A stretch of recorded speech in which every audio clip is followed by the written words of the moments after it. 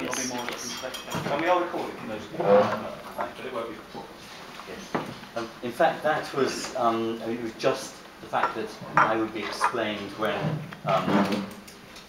Daniel started the cafe that prompted me to suggest to Baba that there wasn't much detail to go into.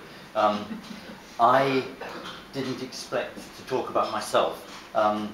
I also want to be careful about talking about Darwin because we are interested in Darwin because of his ideas. His ideas have been developed by other people since his time, and the real interest, I'm sure he would want me to say, is in the ideas as they stand now and are being developed, and we can grasp them and work with them now.